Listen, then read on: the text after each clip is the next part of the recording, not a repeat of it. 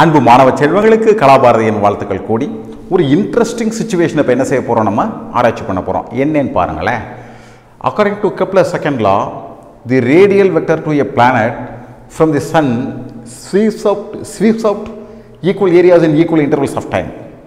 This law is a consequence of conservation of linear. நிறைய கொடுத்துருக்காங்க, என்ன நம்ம செக் பண்ணணும். பட் நம்ம எல்லாருக்குமே புக்கில் பல தடவை சொல்லியிருப்பாங்க, தெரியும் என்னது கன்சர்வேஷன் ஆஃப் ஆங்குலர் மொமெண்டம்னு. ஆனால் ஏன்னு தெரியாது. அது சார் என்ன செய்ய போகிறேன், ஐ am going to show.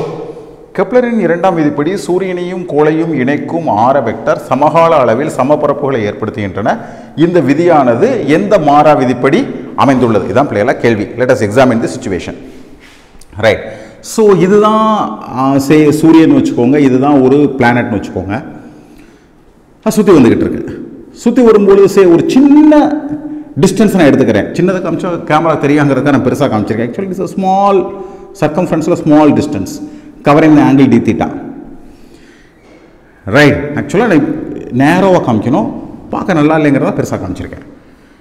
Right. கெப்லரோட விதிப்படி என்ன, இந்த ஏரியா எப்பயுமே எப்படி இருக்கும் for time பீரியடுக்கு, that is dA by dt is always constant. So இதை நீங்கள் வந்து ஏரியான்னு சொல்லிட்டீங்கன்னா மேத்தமெட்டிக்கில் சொன்னால் dA by dt is constant. இதான் அவர் சொல்கிறது. It covers, it sweeps equal areas in equal intervals of time. அதோட அர்த்தம் dA by dt constant. Now dA என்ன, dA என்ன the area. Area என்ன அர்த்தம், base into height, half into b into h. So half into base எவ்வளவு ds, height எவ்வளவு r. Right. So this comes as the ds ங்கிறது என்னது, r into d theta. So half into r into d theta into r. So r square d theta divided by 2. இதான் dA. So dA by dt என்னது, r square divided by 2 into d theta by dt. d theta by dt னா ஒரு செகண்டுக்கு எவ்வளவு angle sweep பண்ணோம். It means this is omega. So actually Kepler உடைய second law உடைய mathematical meaning இதான், r square omega by 2 is equal to constant. dA by dt constant இதான் அர்த்தம். நம்ம என்ன ஆராய்ச்சி பண்ணணும்னா அந்த r square omega by 2 constant என்ன அர்த்தம் அப்படி நம்ம ஆராய்ச்சி பண்ணணும்.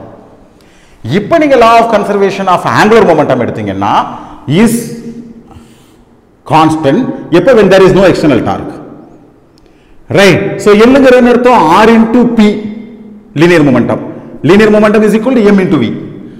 So இது ஆக்சுவலா அப்ராக்சிமேட் தான் பிள்ளைங்களா, ஏன்னா எலிப்டிக்கல் ஆர்பிட் இருக்கிறதுனால கொஞ்சம் மாற்றம் இருக்கும், மன்னிச்சிடலாம். So v is equal to r into omega. So this expression become m into r square omega. Right. R square omega is equal to 2 into dA by dt. So m into 2 into dA by dt. நம்ம ஏற்கனவே இது constant தெரியும். Kepler இது கான்ஸ்டன்ட்ங்கிறார். Understand. 2 constant, ஒரு பிளானட்டோட மாஸும் constant.